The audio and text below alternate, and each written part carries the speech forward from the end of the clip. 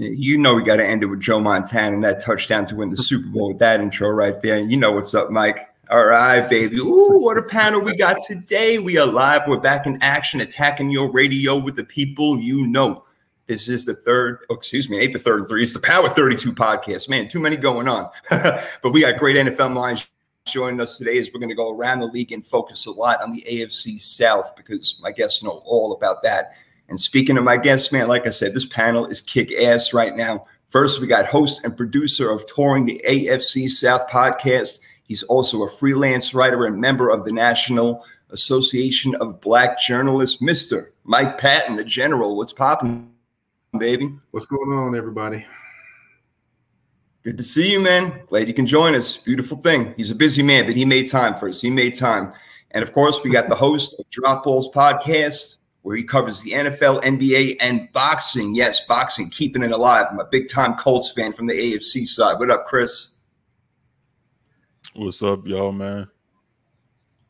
Glad we're in. I love it. I love it. Oh, man, it's going to get crazy in here when we talk AFC South. People are going to start yelling, but we'll try to keep it cool. We'll try to keep it cool with another one of our amazing guests, podcast host and producer at LBR Media. He covers the Memphis Grizzlies and Tennessee Titans, as you may be able to tell by looking at him on screen right now. Mr. Parish Shark, what's good, man?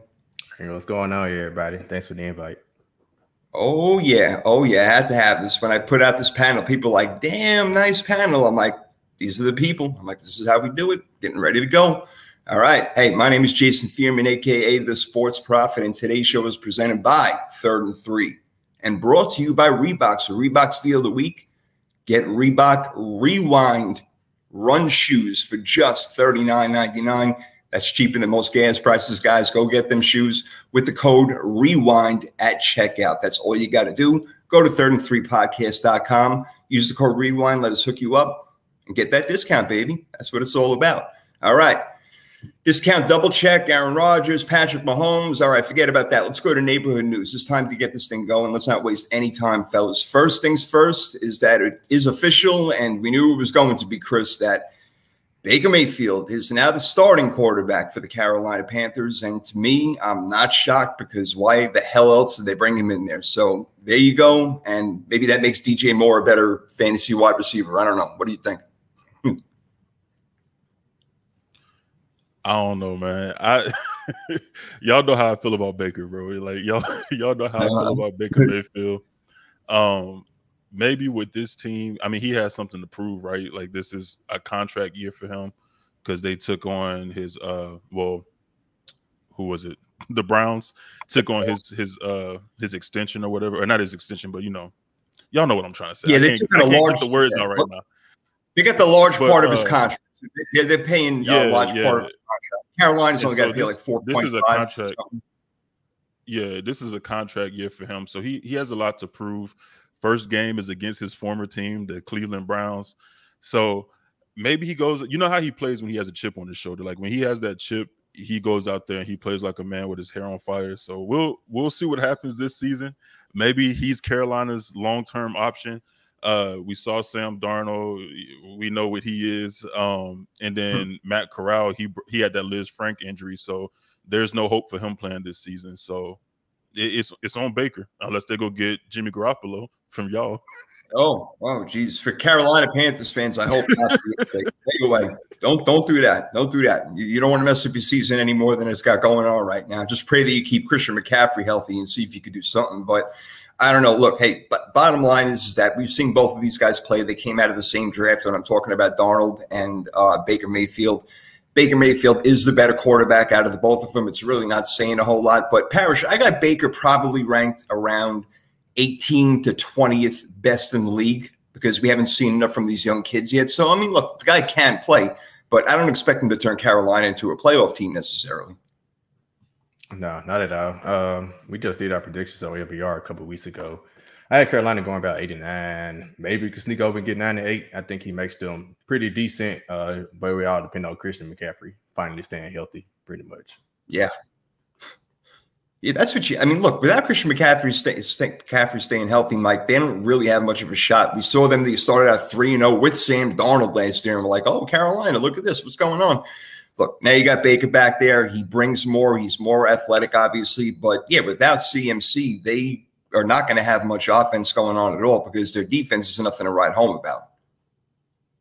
Well, I will say this. While we're talking about their defense, and all those different things, I mean, you kind of forget that they have one of the most underrated wide receivers in the NFL, Mr. DJ Moore. Nobody talks about him, but he does great things. And I think he could be a guy that's still, he's still going to get his 1,000 yards. I don't care who the quarterback is. He's still going to get his 1,000 yards. The depending thing is can Robbie Anderson step up and who is going to be the tight end for this team? Because nobody knows who he is. You couldn't pick him out in the lineup. It's just But also you gotta remember too, they did get one Higgins from the Browns as well. I actually like their defense, especially with JC Horn back. I actually like their defense. I think their defense is hella underrated. You got JC Horn back. You got the safety. I forget his name, but he was I think last year was his sophomore season. But he's nice as well. So I think the defense is coming together. But like you said, Jason, with Christian McCaffrey, you got to make sure he stays healthy. And if the defense can do what I believe they can do, then they might be a nice team this year. Well, you see, that is the thing. The defense is interesting. And you mentioned J.C. Horn, and they're expecting a lot out of this kid now. They think that he's going to be, a hell of a player in the secondary. They're in a division where, again, New Orleans and, Tampa Bay are still, the cream of the crop. Tampa kept the Falcons, they don't have to worry about it all. But the NFC being as weak as it is, I guess they could be on the cusp of being a playoff team. It is possible because we only have, let's say, look, the Rams, Green Bay probably going to win their division. Philly's most likely going to win theirs. Again, that could be debatable, but then you got Tampa, New Orleans, San Francisco's in there. Is Minnesota going to get better? But, you mentioned some of the guys on the defense, like Shaq Thompson is out there. Let me see. Let me actually bring this up. Like Jeremy Chin, as a matter of fact, he's another one who they got in a trade. That's the safety I was talking about. Brian Burns. Yeah. Right. That's another one. Burns. There you go. Burns, Yeah, he can make some plays on the D line. So look, it's not out of the realm of possibility that they can make things happen. But yeah, now it's on Baker to do it, and again, CMC to stay healthy. So how long will that happen? I don't know, man. That's up in the air. But we got time to check it out. It's coming up in about 3 weeks. Oh my God, I can't wait. Me and Damian and Nikki are calling the first game. The Bills and the Rams. We're going to call the game, and it's going to be completely R-rated. It's going to be a hell of a lot of fun. I don't know how it's going to work out, but we'll put on our best Joe Madden and Pat Summerall impression, I guess. We'll do what we could do. So you guys brought up Jimmy. Yeah. Sorry. Didn't mean to interrupt, but Chris, do you know about how many cuss words are we going to put an over-under on? Yeah, so we taking bets. Yeah, we taking bets. We're gonna do the over under on like 15. We're gonna do the over under at 15. We're gonna open it up at that. The Drop Ball Sports Book. Drop Ball Sports Book. Give me the over. Over under 15 by quarter. Forget the whole game, man. Shoot, forget it. Prop bets are going to be coming out by the minute. Forget about it. Oh, man. All right. Well, I can think of a few 4-letter words for this next guy, Jimmy G, where you did bring up. He obviously ain't going to Carolina. There was talk about him going to Cleveland. To me, that doesn't make sense. I want to hear what you guys got to think because he will not be a 49er one way or the other. So whether he gets traded and we get lucky to get a 14th round draft pick for him, or we just cut him and he goes somewhere else, where's he going to go other than Seattle? I don't see any other team that really needs a quarterback, and that team desperately needs one. So, Parish, let's start with you. What the hell is going to happen with Jimmy G? I have no idea. I don't even think Seattle makes sense because, Seattle ain't going nowhere. So why would they bring Jimmy G in? Like, it don't really make sense even for them. So, really, I guess Cleveland, since Deshaun Watson's contract is only $1 million this year, so they could hypothetically fit in Jimmy G's contract. But I really can't think of any team that literally needs his services at this point. No, look, you're right. Listen, they can afford him. The question is, Mike, do they want to afford him? Cleveland? I don't think so. Look, but Jacoby Brissett can do everything that Jimmy Garoppolo can do, and that's really not saying a whole lot. And Brissett, to me, is probably even a little bit better. Garoppolo, as we know, had benefited from being on a great team with the Niners. So where he goes, I don't know. But I will say this. The guy's worthy of having a job in the NFL, just not as a starting quarterback to me, Mike. Right. That you're correct. You're correct. Now, of course, you can see him in Seattle. You could see him in Cleveland. You could potentially see him in Minnesota if Kirk Cousins goes down. There's another one. That's interesting. But what I will say is you might just see Jimmy G in the club. That might be where he is when he gets cut. So you might just see him in the club, hanging out. Like, hey, I used to be out there. You know, he could have did this and he could have did that. Or you could see him as an analyst until he gets signed. There's another one. There you go.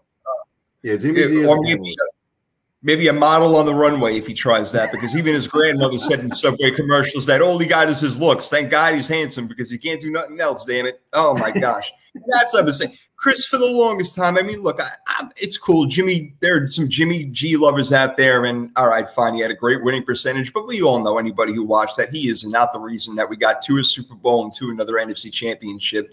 He came along for the ride, and had he played better, we probably may have 2 Super Bowls right now as it is. And that's the whole hope of Trey Lance, that he's going to do that. So no more Jimmy. Trey Lance is in. We're all excited about it. But again, we don't really care much what happens with Jimmy G right now. You know, let him go wherever it's going to be. But I don't know where he's going to land right now. I mean, is there another team out there that has a quarterback who's, I don't know, that they could use a backup in case something happens? I mean, Mike mentioned Minnesota with Kirk Cousins. That's interesting.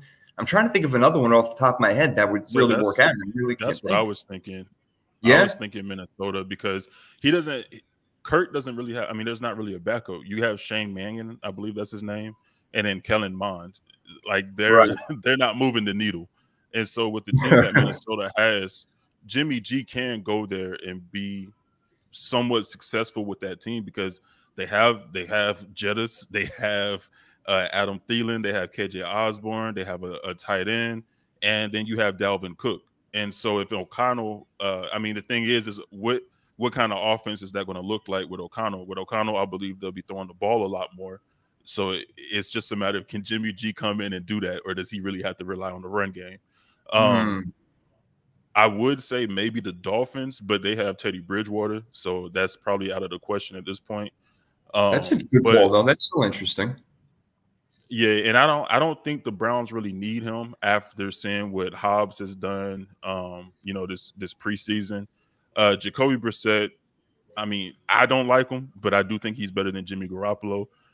So I think he can get the job done in Deshaun Watson's absence. So the only team I could really see is him backing up in Minnesota, unless oh boy for the Jets, unless his Zach Wilson, unless his injury is worse than what they lead on, or like he doesn't come back for a while, then maybe the Jets could go with Jimmy Garoppolo, or maybe they believe in Mike White and Joe Flacco. I don't know, but that's another team that I would say look at too. Yeah, and there's actually some chatter about him going to the Jets. That was a possibility of what I did hear. But, you know, hopefully for their sake, Zach Wilson will be better, and Joe Flacco, you know, it's his second stint around with them. Another team came to mind when we were thinking, honestly, I don't want to freak you out, but I thought about the Colts for a second, but then I realized they got Nick Foles as their backup, so they're probably all right there. But what about Denver? Could they go for a backup like that? Mike, what do you think? I know, look, Russell Wilson, he's the man, but if, God forbid, he gets hurt, they have another one of those solid teams where just throw the ball 5 yards down the field. I don't know. I'm trying to think of a fit for him. Well, actually, it might be a fit for him just because of the running game, you know, if the running game gets going. But, you know, running game and defense kind of sounds a little familiar to the San Francisco 49ers. But, you know, it could be. But, you know, I don't know if the money works out. But, you know, when Chris was talking about the Browns, I wanted to go back to them for a second. Dobbs, actually, to me, I think Dobbs should actually be the starter over Jacoby Brissett. Ooh, hot take. And I'm gonna say this. Dobbs. I mean, I said Hobbs. Yeah. My bad. I know him from the University of Tennessee. They used to call him Rocket Man at Tennessee. Alvin Hobbs over here. But anyway, when it comes to Dobbs, he actually looks more the part of Deshaun Watson than Jacoby Brissett does, because he can move around, he can freelance, throw the football, and he does those things smoothly and easily. as opposed to Jacoby Brissett. He looks like he's struggling sometimes when he has to take off and run. He's not really a run-first guy as much as people want to make him out to be. So hey, people that's don't why believe I'm like, me when I talk about Jacoby Brissett. They don't believe me when I talk about Jacoby Brissett. I've seen it up close and personal. I think Dobbs is going to get his opportunity within these 11 games. I definitely think he is. And that's interesting. That's a hot take right there. I haven't heard that one yet. I ain't gonna lie. I have not heard that one. So that certainly is a possibility. All right, we'll see. Cleveland's got to do something. They got a hell of a team. It'd be a shame if they wasted a year. That'd be bad. But Brissett's it's gonna be, man. Brissett's good. You know, I like him. Again, not great, but just try to manage the game, run the ball, play defense. That's what a lot of teams got to do this year. All right, I want to have a little fun over here because we're going to have a whole lot of fun, obviously, talking about the AFC South, but I want to do a little true-false with you guys, all right? So we're going to go around the bend, true or false, and you can even tell me why if you'd like to. So let's start, Parish. Why don't we start with you, bro? Justin Herbert will lead the league in passing yards this season. True or false? I say true. All right. He's definitely up there. I say true. He's definitely he got the skill set. He has the talent to be able to pull it off. And they love to pass the ball because Austin Eckler, they use him almost strictly as a receiver out the backfield. So I can see that. That's a great call. That's a great call. You combine that with Keenan Allen and Mike Williams. If he can stay healthy 12 out of 17 games, hell yeah. And they also got this kid, Palmer, who's been blowing up Mike lately. So, you know, he could. What do you think? I'm going to go false, even though I do like the Palmer reference from, of course, University of Tennessee. But anyway. Go, baby. But I don't see him leading the league in passing. Contrary to belief, I still think that guy in Kansas City will be doing that again. He's got more different options, and you know, MVS being out there. You know, you talk about the deep threat. He's not Tyreek Hill, but he does give you that option. Now that'll be interesting. All right, Herbert leads the league. What's it? Yeah, I would shoot. Hardman.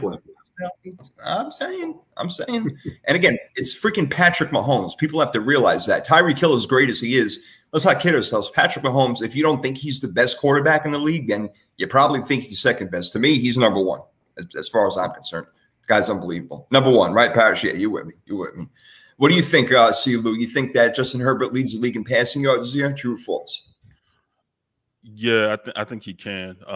So I think it's true. So the thing is, what Mike was saying, yeah, we know Patrick Mahomes, he's gonna do his thing. Mahomes is gonna do his thing, and Mahomes is gonna go crazy just because people have doubted him this offseason. So I could see him doing it, but I also could see Justin Herbert. We got to remember, Justin Herbert was second behind Brady in passing yards last season. Exactly. And not only that, his receivers, I think, dropped the most passes in the league last season. So if those receivers catch the ball, maybe Justin Herbert leads it this year. So if they have a better year next year, then I definitely can see Justin Herbert leading the league in passing yards.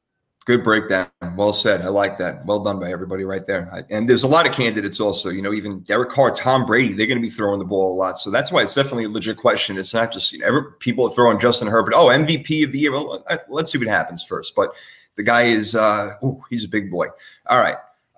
By the way, Patrick Mahomes, did you see that throw he made the other day where he was running left and then threw it, just like flinged it with his wrist to the right side and the thing went 100 miles an hour? You guys see that?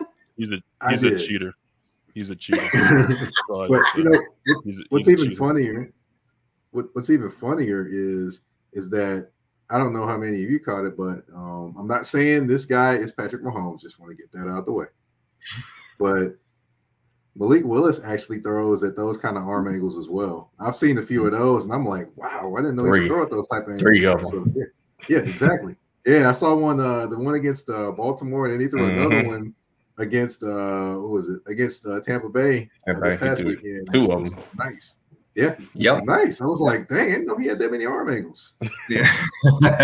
You got to love that. He's smart. He's creative. He knows what he's doing. We're going to talk a lot more about him, especially when we get to the Titans. I got a lot of things I want to say about that.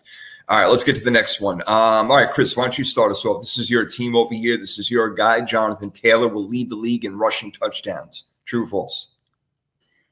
Oh, rushing touchdowns? Touchdowns. Not yards, touchdowns. I could see that happening, yeah. Yeah, you're going with it? All right. True, yeah. He's going to be getting the ball a lot. What do you think, Mike? I'm going to say false. The reason why I'm going to say false is because, like Chris has mentioned on past times, that he may not get as many carries this year. Less carries equals less times to score touchdowns. So I'm going to say false. Okay, that's an interesting take right there. It's an interesting take. I have a guy in mind that probably not a lot of people are thinking about, Parish. I'll say him real quick. I feel like if they get down, within the 10-yard line enough, Denver, they're able to move the ball. I feel like Javonte Williams is going to rack up a whole bunch of touchdowns. So see, Michael, we're right there, baby. We're right there. But I don't know, Parish, what do you think? Do you think that last year's league leader in rushing yards will lead the league in touchdowns on the ground too? Can you repeat who again? Oh, Jonathan Taylor. Jonathan Taylor. That's tough.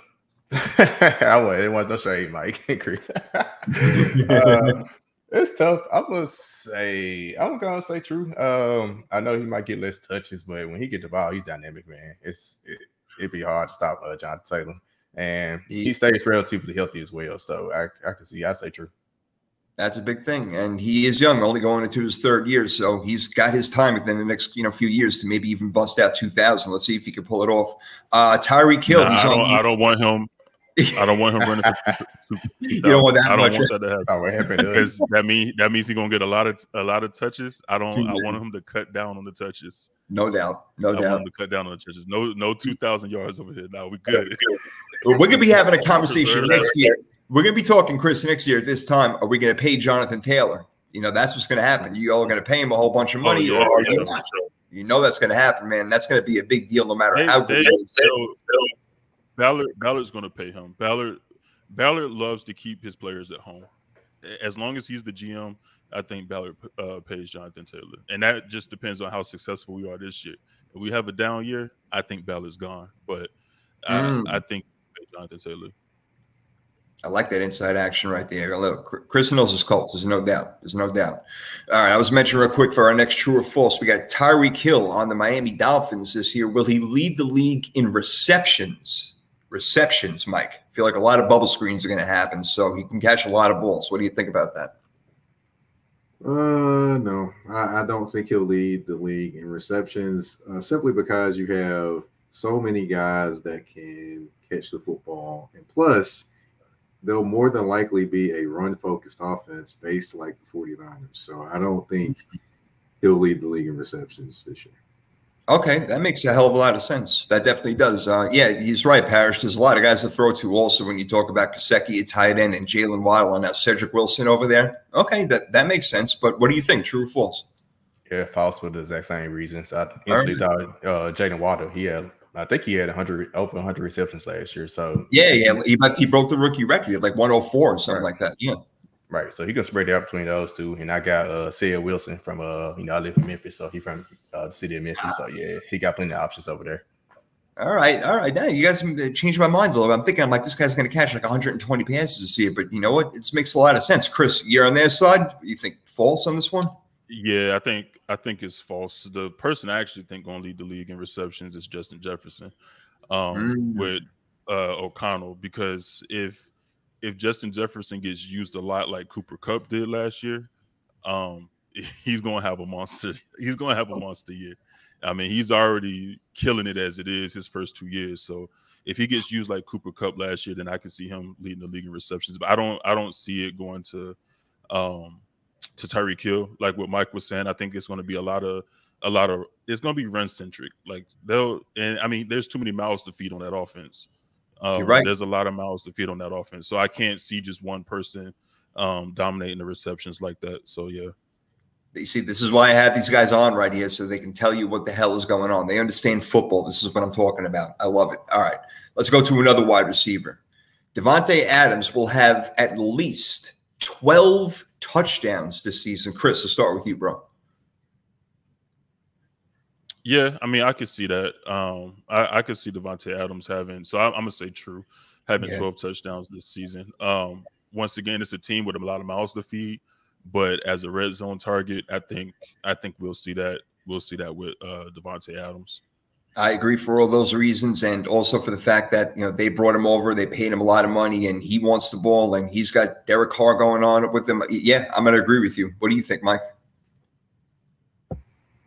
I'm kind of torn on this one, to be honest. I kind of was like, yeah, I wanted to say he's going to do it, but then I kind of think about Waller, Renfro, running game, and then, of course, the ultimate equalizer is Josh McDaniels, who sometimes thinks his way out of throwing it to the best option. Yeah, so I'm going to say false on this one. I'm going to say false. All right. Going with the field. Well, not the field, actually. Devontae Adams had 12 touchdowns. Maybe it's a push. Who knows, Parish? What do you think? True or false? He gets at least 12 touchdowns. I say true. Him and Derek Carr already have their repertoire from college. So I'm pretty sure he's going to be trying to get his boy the ball as many times as possible. So I say true. All right. This next one's a guy that I am extremely high on. He is absolutely fantastic. I love watching him play. If I had to pay a ticket for anybody, it'd probably be him, and that's Lamar Jackson. The question is he going to run for 1,000 yards this season? So, true or false? He runs for 1,000 yards, Parish, Lamar Jackson. We know he can do it, obviously.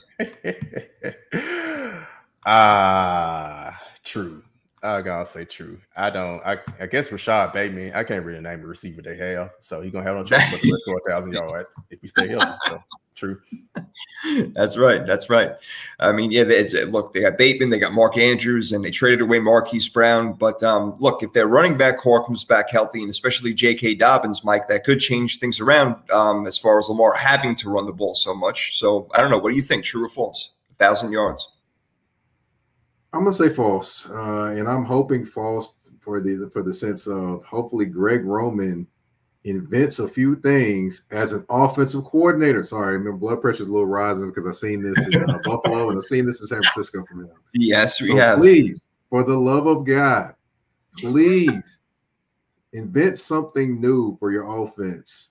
We have seen you underdevelop quarterbacks over and over and over again. It started with Kaepernick, and it kept on going from there. I don't want to see this happen to Lamar Jackson. So what I'm gonna do today is I'm gonna say this. I'm gonna take a moment to say I'm gonna start the campaign to fire Greg Roman already. I'll start it already this year. Mike is ready to roll. He was like, get him out of here. Let's go. Let's get this kid signed also. That's another damn thing. Nice breakdown, Mike. I like it. Chris, I leave it to you. 1,000 yards. So y'all see the little Ravens placard back here. My son loves Lamar Jackson. I had to buy that for him. I'm going to say false. I don't think Lamar runs for 1,000 yards this year. I think he surprises a lot of people this year. And it's not because of Greg Roman being innovative in the passing game or anything like that. But people sleep on the weapons that Lamar has. He has Rashad Bateman. You add Mark Andrews, then you add Isaiah Likely, who I feel like they're going to use him in a lot of different ways, not just at the tight end position. I think he'll line up towards the outside. He'll be used kind of like Jimmy Graham was back with the Saints. He's not an inline tight end where he's going to be blocking and stuff like that, run blocking. He's going to be catching passes, and whether that's from the tight end position or from the X or whatever position at the wide receiver spot. I think that's how he's going to be utilized. Then you add Prochet and Devin Duvernay, however they feel about those two dudes at the receiver position. And then they just picked up DeMarcus Robinson. Now, he's not that great, but he does stretch the field because he has speed. So I think he surprises a lot of people. One thing we know about Lamar Jackson is that every season he comes in improved. Like, he improves something during the offseason. Now, the only knock is we got to see you do it consistently, because we'll see it for like the first few games. Like, we'll see his throwing mechanics change, his base change, and his legs and everything. We see that happen, and then he kind of reverts back. And so it's just a matter on, will you keep that change consistent? So I'm hoping he will, because this is a contract year for him. Like, he's looking to get the bag. So I think he's going to shock a lot of people this season, and he's going to shut a lot of people up. He's going to shut a lot of people up this season. Well done, Chris. I mean, this is a lot of the things that you're mentioning, and one of the reasons why he's my front runner for the MVP right now. And you also mentioned Duvernay, who I like right there. He's going to play more of an intricate role in that offense this year too. That's pretty good.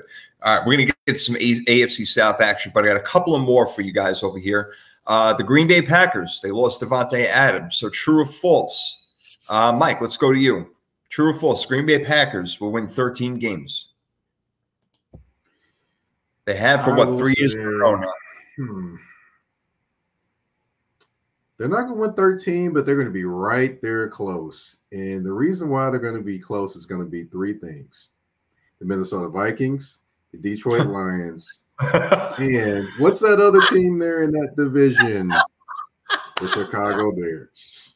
So because of those 3 teams, I think they'll at least get 12 wins, maybe 13. Might be stretching it a little bit, but we'll see what happens with Rodgers and the development of him and the wide receivers. I think the defense will still be solid. That is excellent right there. I love it because the 3 things, it names the 3 teams. I'm thinking it's going to say the defense is improved. They got A.J. Dillon and Aaron Jones, and you still got Aaron Rodgers, but no, he comes out with the other teams. That was great right there. I love just being honest. I mean, can anybody tell me I'm lying? No. You are definitely not Detroit Lion right now. No, that's for sure. You are telling the truth, my friend. Damn. Even though I think the Lions probably just take a step up this year, and that's not all Hard Knocks talking, but they're not going to be some crazy world beaters or anything like that. So, oh man, I'm with you. But again, they still have a really solid team. They don't necessarily need to throw the ball all over the place. Aaron Rodgers is not going to be the MVP this year. I can tell you that much right now, Chris. But the Packers win 13 games despite not having Devontae Adams. So no, I don't think they're going to win 13 games this year. I think, but see, also with the NFC, I don't think the NFC is that strong this season. So I don't even think 13 games is what it takes to get them where they need to be. I still think they're going to be competitive at the wide receiver position. I like Romeo Doubs a lot, and he's been playing crazy in the preseason. Now, granted, is against second and third stringers. He'll see a lot of different coverages when the real season starts. Right.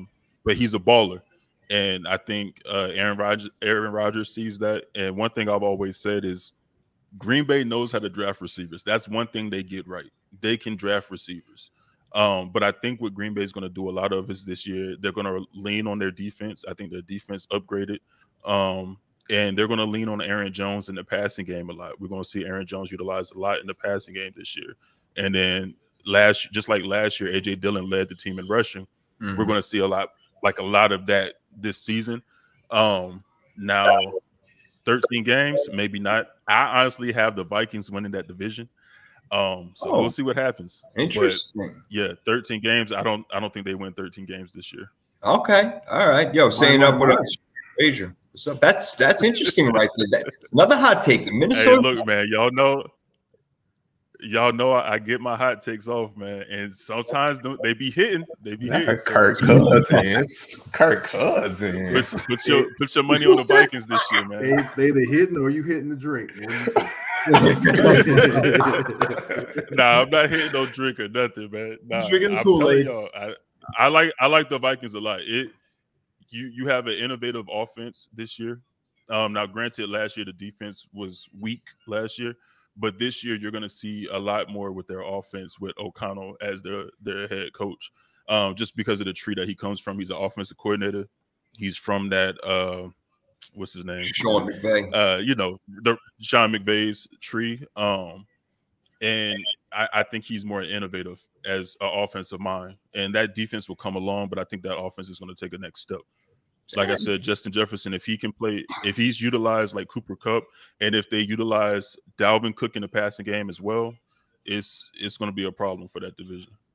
That's interesting. There's so many things. Dalvin Cook, he's got to stay healthy. I do like Madison a lot. There's no doubt. But, yeah, Cook has got to stay healthy. Thielen's also going to have to stay healthy because he's not getting any younger and he's not getting any bigger. That's for sure. He's still a little man, but he can still play football. Remember, Thielen still had like 13 or 10 touchdowns last year and only played like half the season. I mean, he still was able to be a red zone threat for the time he was out there. The thing that I was confused. Look, kept bringing in Kevin O'Connell, I'm cool with. I kind of figured they would try. Look, going from one offensive coordinator to another offensive coordinator job, I thought they would have gone with a different defensive coach because, like you're saying, that's what they need. That's what I'm worried about if I'm a Viking fan. Are we going to be able to stop anybody? With Kevin O'Connell coming in, yeah, I think that they'll be more innovative on offense and use these unbelievable weapons that they have. Justin Jefferson's been incredible. Some of the best, rookie and sophomore year you've ever seen. But I still worry about that defense. I don't want to get too sidetracked with it. Their head coach last year, he was a defensive coach. Right. Defense still looked like trash. So I mean, I think they want to innovate that offense, because he wasn't innovative on the offensive side of the ball. Yeah, Kirk Cousins put up numbers last year, but I think he could be a lot better with a coach that actually can innovate an offense. And then like you see a little bit of different things going on. I mean, I want to say they drafted heavily defensively this year. They did. If I remember correctly, they did draft a lot on the defensive side of the ball this year. So I mean, they're looking to build up that defense, but because they know they have the pieces on offense already. So it's a matter of bringing the defense along. And I think with an innovative offense, it's a scoring league now. I mean, it really is. It's a scoring league. If you want to keep, and especially like if you want to keep up with the AFC, you got to be able to put up points. So makes a lot of sense. And you know what? I guess you could help out that defense if you're scoring a lot of points on offense. You know, they don't have to play from behind all the time. So that's definitely a good point. Definitely a good point. Parish, bringing it all back in together. You think Green Bay wins that division? 13 games, true, false? What do you say? Hey, we have a commandment, Let's Be Real podcast, that once a team or a player show you who they are, you believe them. They won 13 games, the last 2 or 3 years? I believe they're going to win 13, and I believe they're going to lose their first, and they're going to lose the home playoff game. So we know who they are. They're going to do the same thing.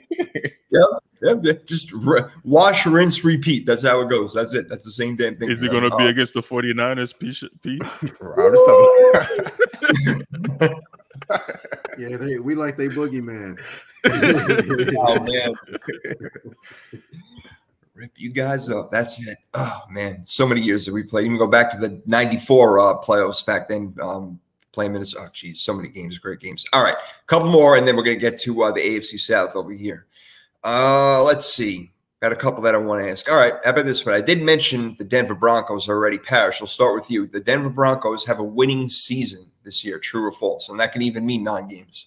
Oh, yeah, give me true. I got the whole division potentially making the playoffs, since all 4 actually can make the playoffs. So, true, I get them in these 9 games. I think everybody gets to win the record in that division. I like it. I like it. I'm talking. Oh, baby, I'm talking. I like the Broncos a lot this year, Mike. I also said they were a quarterback away. Now they got their quarterback. Yes, I know Tim Patrick is down, but I think they're more of a running defensive team. So, what do you think? You think they make? You think they have a winning record this year, Denver? 7-10 last year. I definitely think they have a winning record. You know, every time I think about this division, the song "Survival of the Fittest" comes in my mind. Every time I think about this division, but it's going to be a knockdown, drag out fight pretty much every game. May as well just put it on Sunday Night Football or Monday Night Football and call it a day. But you know, I you know, 9 wins, I can see that happening. But boy, oh boy, they're going to have to fight hard to make the playoffs. Very hard. You're right. You're right. It's going to be a complete. It's almost like which quarterback is going to fall off, or God forbid, get injured, or what key player is going to get hurt. That's like almost the only way that you know somebody's going to finish at the basement of this division. Chris, you know, it's tough. I mean, still, I'm going through my head. I feel like the Chargers got all the talent, but Patrick Mahomes is the best quarterback, and Denver maybe has the best defense, but maybe the Raiders have the best weapons. It's all over the place, man. But to me, I still think Denver somehow has a winning season. Will they make the playoffs? I'm not sure yet. So I think they have a winning record. I think, like P Shark said, I think they go like hold on, my bad. I think they go like 9-8 or something this year. I honestly think they finish at the end or last in their division. Now the thing that worries me with their defense is losing Vic Fangio. He's a great defensive mind. He's a great defensive mind. So you're kind of changing the defensive scheme. And I don't know how that's going to fit for that defense. I don't know how that defense is going to gel, how they're going to mesh. If it looks anything like it looked against Buffalo the other night in the preseason game, they're not going far fast. Like, because I mean, they missed the total. They had like a total of 3 incompletions. So I mean, that's bad. So, and that's between 3 quarterbacks. That Buffalo put up 42 points and had 3 incompletions in the passing game. Matt Barkley went off, Case Keenum went off, and we saw what Josh Allen did in the first quarter. So I mean, if that's any indication of what that defense is going to look like, then I'm a little concerned. But Russ does make that team better, and I know y'all know how I feel about Russ. So me saying that is kind of big. Russ does make that team better. But losing your receiver like Tim Patrick, Tim was the most consistent receiver on there. And I ain't saying that because that's my boy. I'm saying that because, I mean, when you look at when Courtland Sutton went down, that's when Tim stepped up, and he had been the most consistent thing on that offense. So you lose a receiver like that, you don't know what you're going to get out of Courtland Sutton. Jerry Jeudy consistently has an issue with drops, and that division got better. Offensively and defensively, that division got better. You look at the Chiefs, they stacked up on the defense this draft. They stacked on the defense this whole offseason. So that receiving room is better over there. So I got the Broncos going around 9-8, but I mean I wouldn't be surprised if they go 10-7. I wouldn't be surprised at that either.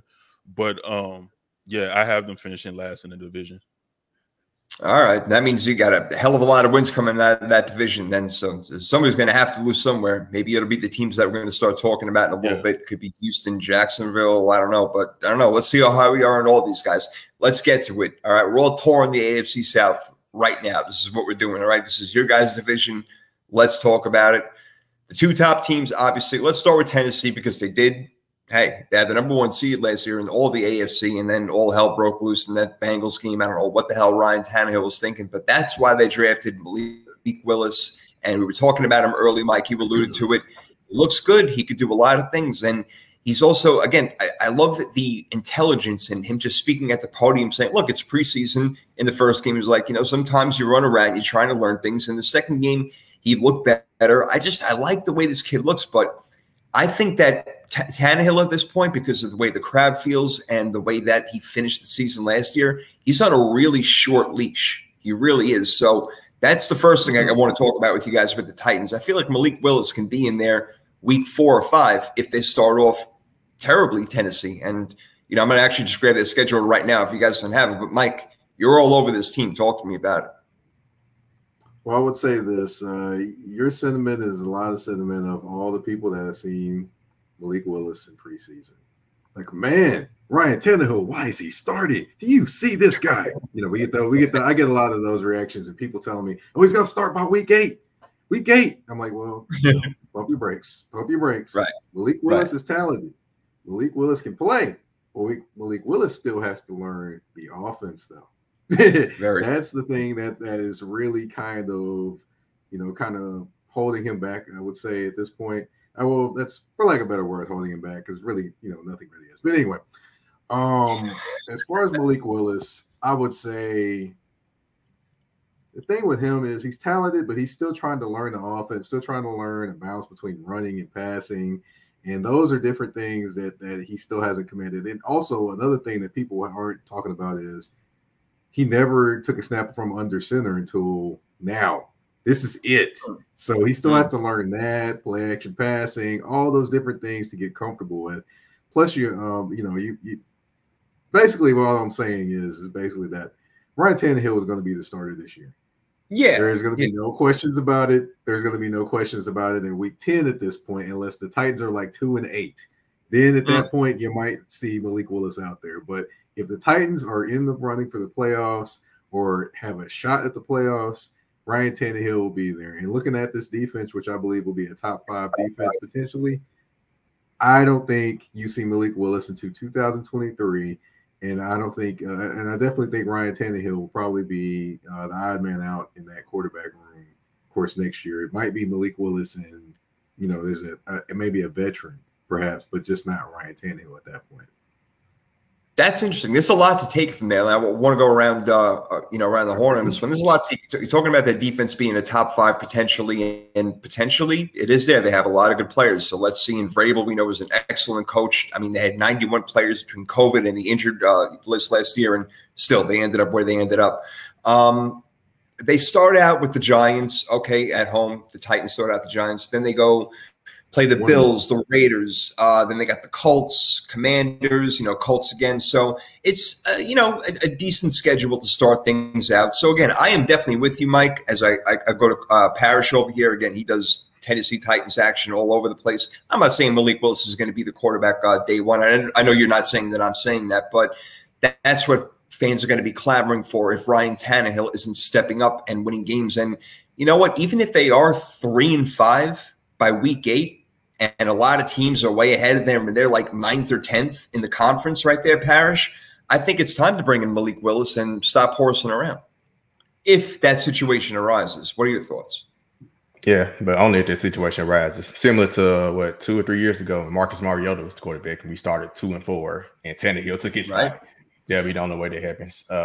Another thing, that playoff game took away from Tannehill. So last regular season he struggled some. Derrick Henry missed 9 games. Julio Jones missed 10 games or half of 7 games, and he left. He missed about 10 if you count the games he got hurt in. AJ Brown missed 4 or 5 games, and if you count really more than that, because I remember the Colts game, he got hurt the very first possession. So we still finished 12-5 due to Tannehill's leadership. I believe if Tannehill got hurt and any of those stayed healthy, we probably had to lose the season just because his backup compared to Logan Woodside. Logan Woodside compared to getting Deontay Foreman off the street. That's the difference. So regular season, Tannehill's fine. It's the playoffs. I'm not worried about the regular season version of Tannehill. It's we know the playoffs. Yeah. That's what we're worried about.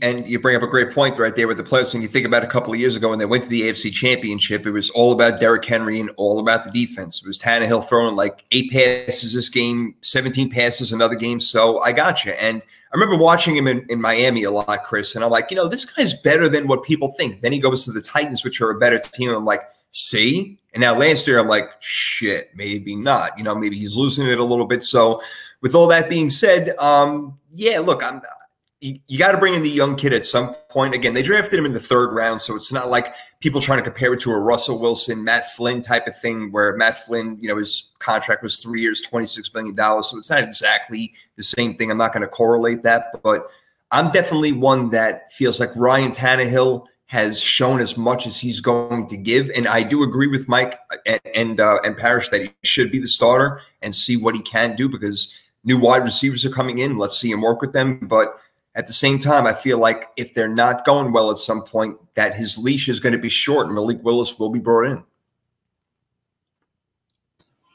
Yeah, so we was actually, when I was hosting a Twitter space earlier today, and we were actually just talking about that, about the Malik Willis, Ryan Tannehill thing.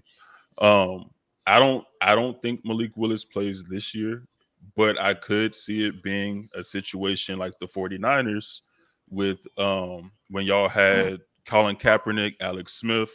Alex Smith goes down, Kaepernick comes in, and the rest is history.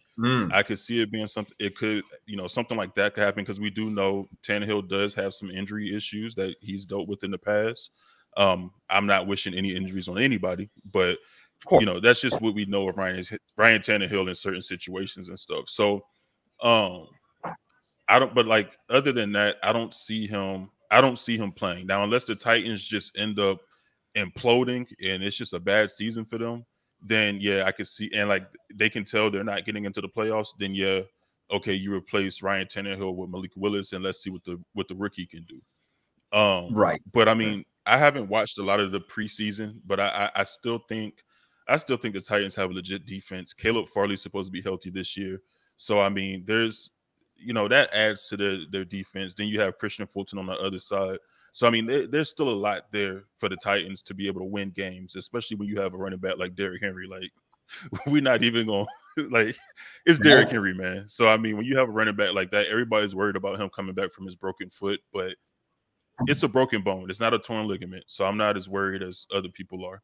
And he looked good, and, in camp, he's looked good so far. So, I'm not concerned about Derrick Henry and that foot injury from last year. He's gonna hit the ground doing what he did last year. Okay. So, like I said, unless they just implode, I don't see Malik Willis playing this year, unless they implode or Ryan Tannehill gets hurt. And what Chris said is key. Good. No, what Chris said is key. Can you hear me? I got you. My bad. I didn't mean to interrupt you. Go ahead. Oh yeah, I would say what Chris said is key, because Malik Willis is really expected to be the 3rd string quarterback coming into camp. So he's now about to take over the actual backup job. So he wasn't expected to even be in the running at all. We was literally a developmental year. It still will be, but now he will be the backup. So if Tannehill does go down, hopefully he'll be the one to come in. Hopefully we don't keep Woodside, but we'll see. They do. Yeah, and I also wonder. I'm like, were they thinking about drafting Malik Willis at some point, even, or it's like, did they fall to him at, in the third round and say, oh wow, look what we found over here? I mean, another thing would be like, when you mentioned Trey Lance, when you mentioned the 49ers before, I was like, Trey Lance. I'm like, how they worked him in a little bit, gave him some plays here and there to see what he can do and kind of work him in. I mean, maybe they will do that with him. But again, looking at the offense over here, yeah, you're going to want to revolve around Derrick Henry. You're really going to want Austin Hooper to step up, Mike. I mean, it's time for this guy to step up and have another target because we're waiting on Treylon Burks for him to develop. He's just a rookie. And Robert Woods, as much as I like him, he's not going to blow the top off defenses. So I would get worried about the Titans' offense there if Derrick Henry's not having a bang season again. I'll tell you this. Now, of course, people are going to think I'm crazy when I make this statement. Okay. We have Julio Jones and we had A.J. Brown on the other side. But both of them were consistently in there. But after those two guys, your next best weapon was Nick Westbrook-Ikhine. And then, of course, you had Derrick Henry. But at the tight end spot, you had nobody. So now you got Austin Hooper, Chig Okonkwo at the tight end spot. You have Robert Woods. You have Westbrook-Ikhine. You have Kyle Phillips, a rookie. And you have Treylon Burks. And also you have Racey McMath. That's a guy that actually has had a really, really good camp. And he actually is the guy that can take the top off defenses. And he actually is a big guy. I've actually met him before. So he's a big guy. But, okay. This offense, I will say this year is probably more versatile than the offense was last year. I know a lot of people will say that's crazy. You had Julio Jones and A.J. Brown. But who else did you have? Who else did you have? Can somebody tell me who else that they had? And then plus you also think Nick Westbrook-Ikhine is better this year. You also think Racey McMath is better this year. He actually is getting opportunities. And the other thing that people are missing is look at the versatile pieces of this team. You got Robert Woods that can take handoffs, line up in the backfield. You have Chig Okonkwo, line up in the backfield, do a few things like Jonnu Smith. You have Treylon Burks who can do what? Line up in the backfield too. So you have a lot of different guys that can do a lot of different things. So the offensive coordinator should have more fun with this offense than he has the offense last year, to be honest. Even if Derrick Henry was to go down, they still have more versatile weapons that can actually throw at you to be versatile and they have defense on balance. They also have Hassan Haskins, who they drafted. So I like him a lot. Like I even told Mike and them, like, bro, I hate that we allowed y'all to get Malik Willis and Hassan Haskins because Hassan is a beast. If anybody watched him at Michigan, he's a beast. He's finding his way. He's finding his way. He actually has gotten better and better. And one thing that he has shown is that he is actually a better pass catching running back than people thought he was. He's shown that a lot too. Yep. And the thing about Racey McMath, I liked him coming out of LSU last year. I liked him a lot. He was fast. He's coming into his own. I've seen a few catches he's made this preseason, and he's looked amazing out there. Even with Treylon Burks, I personally think Treylon Burks looks a lot better than what other people may think, because there's times that Treylon Burks has been wide the hell open and Malik Willis has just missed it. So like when he doesn't get catches, I don't think that hasn't been on him. That's been on the quarterback. And that's another reason why I can't see Malik coming in this year, is because there's been times where they could have got yardage and Malik just kind of he's still getting used to the game. Like he's still getting used to the speed of the NFL. The playbook and all of that, because it's a lot different than what I saw a play I think the other night where he tried to take off running, and what's the defensive end or outside backer that played for Tampa that he went to UW, I forget his name, but they had drafted him last year. Trying. Yeah, trying. And try and hawk them down. Like the speed is a lot different than it was at Liberty. Like it's not the same. So he's still getting used to that. And so I don't know. I like what the Titans have, and it reminds me a lot of the Kansas City Chiefs. Everybody talked about you lost oh boy, Tyreek Hill. Yeah. And now your receiving room is lacking. But no, they added a lot of pieces to that receiving room.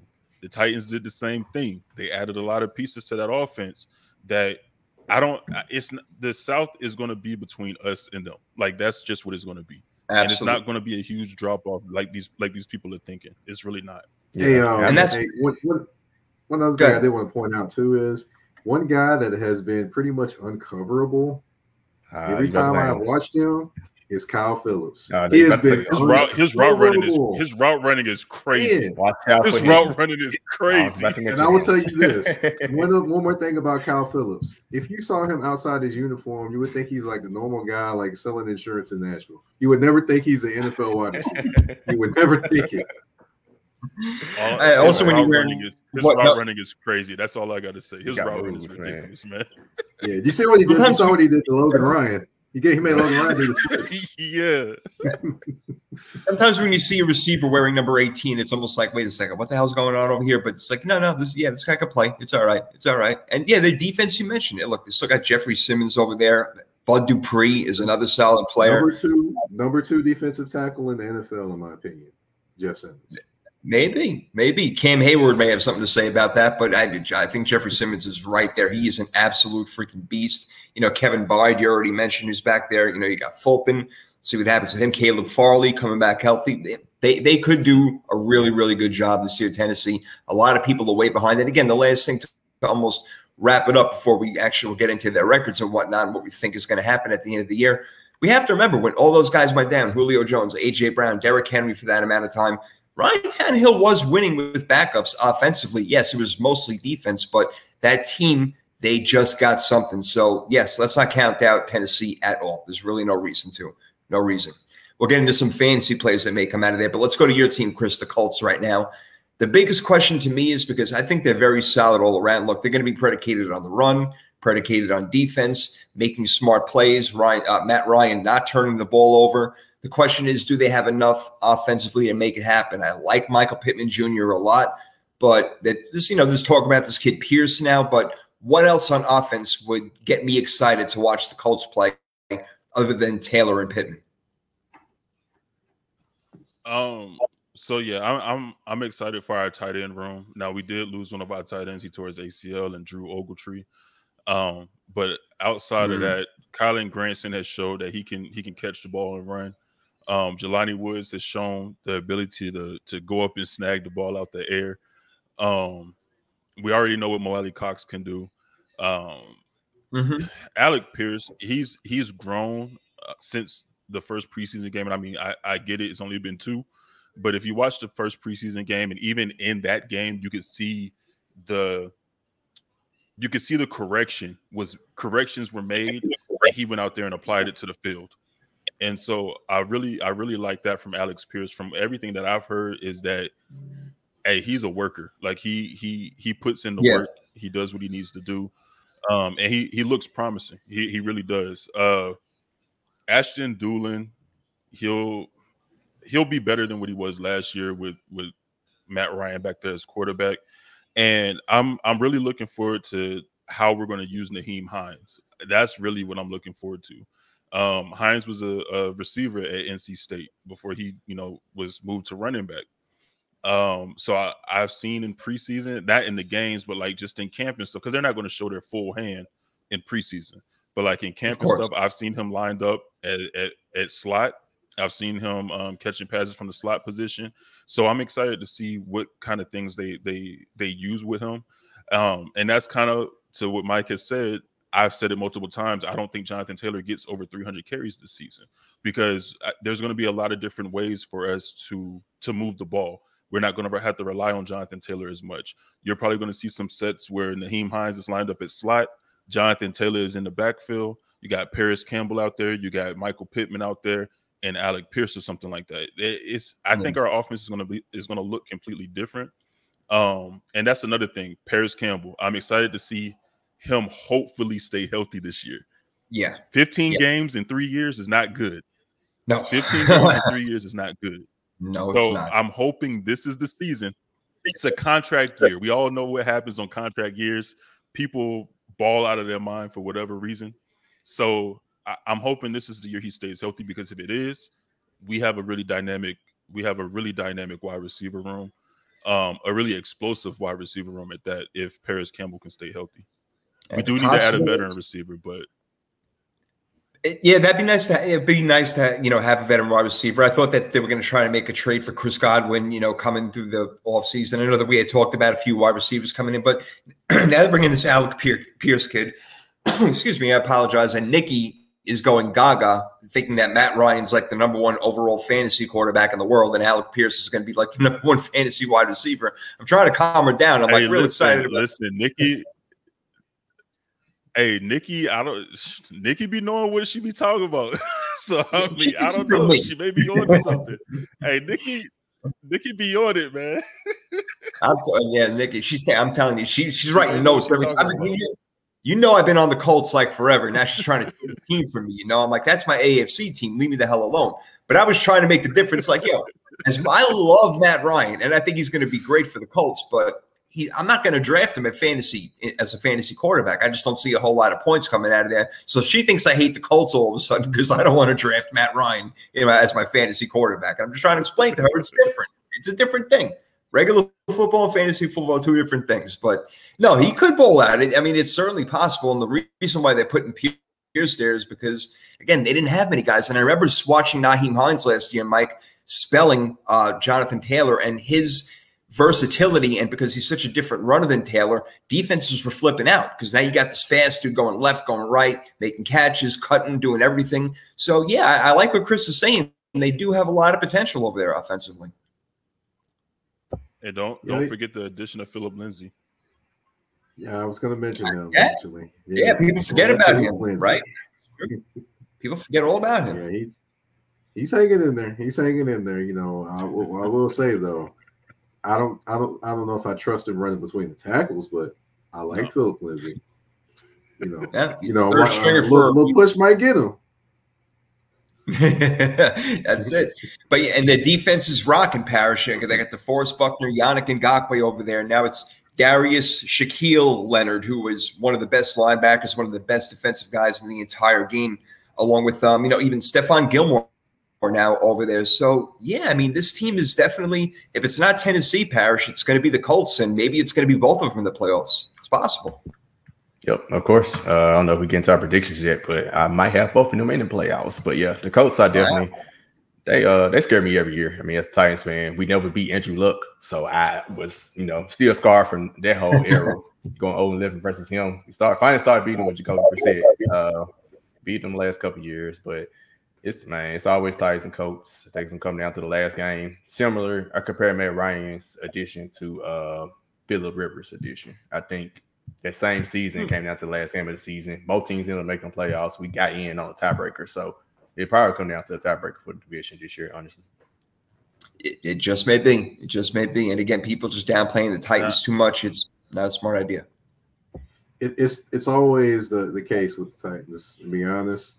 When the Titans are downplayed, the Titans are downplayed, they always play well. When people start talking about them, that's when they lose. And that's when I tell Parish all the time, I'm like, Parish, tell your boys to calm down. Hey, don't want the national media talking about them because they're going to lose. What happened? What happened against Houston? I called it. So one thing I do want to add though with the Colts, one thing that concerns me this year, and this is because with Shaq, we don't know. So when we start the season, Shaq probably won't be 100% because he had that back surgery this offseason. But at the same time, I don't know if you all have watched this preseason, but one thing that scares me is our run defense. Without Shaq there, our defense has looked a lot different in the run game. And that's one of the things that scares me.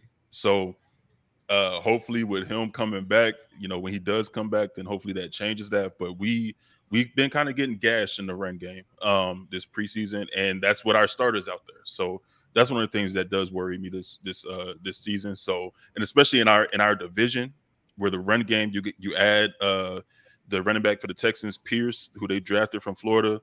You add Derrick Henry. You add Travis Etienne and James Robinson. You got to have a run defense. So we'll see. We'll see. What do you think of Kwity Paye real quick?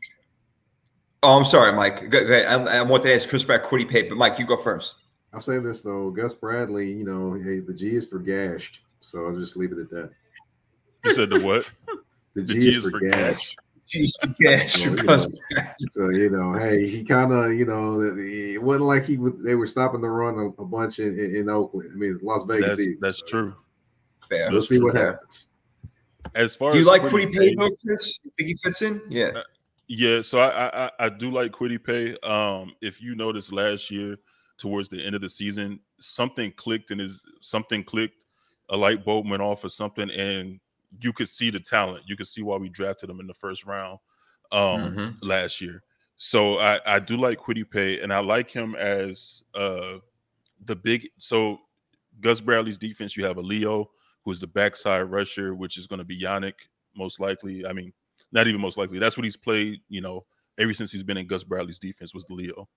And Kwity will be the big end. And I like Kwity in that big end as the big end because he's the one that I think he does a lot better in stopping the run. So, I like Kwity a lot. I think with him just focusing on football, the work that he's put in this offseason, I think it's going to pan out this season. I believe I told Mike after last year that, Kwity might have like 9 sacks this year. And I said that after the season ended. So it could possibly happen. All right. But I mean, just because the way the defense is now, especially now, I'm a little bit more confident in that just because it's an attacking defense. Your line is attacking. So I could see them getting a lot more pressure on the quarterback this year and Kwity hitting them 9 sacks. Yeah, I got a question. Yeah, Mike. Gus Bradley, I don't know. Excuse me for being silly in my mind going off a little bit, but I just have to ask. You got a Leo defensive end, right? Why do they run a 3-4 or 4-3 with Gus Bradley?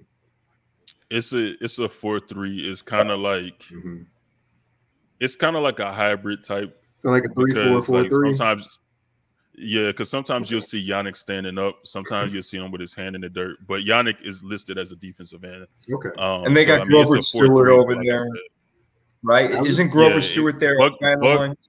Yeah, Grover. Yeah, Buck and Stewart are the 2 defensive tackles, and then you have Yannick and Kwity as the defensive ends. The only reason I ask is because I'm like, man, you name one defensive end, Leo. Can't you name the other linebackers like Donatello, Michelangelo, and Raphael? Here you go. I mean, just saying. I just was saying, man. Can't you just name it all? Have let the coach be nicknamed Master Splinter, Hey, just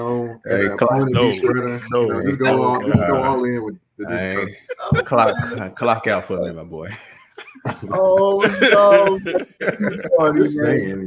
That's great.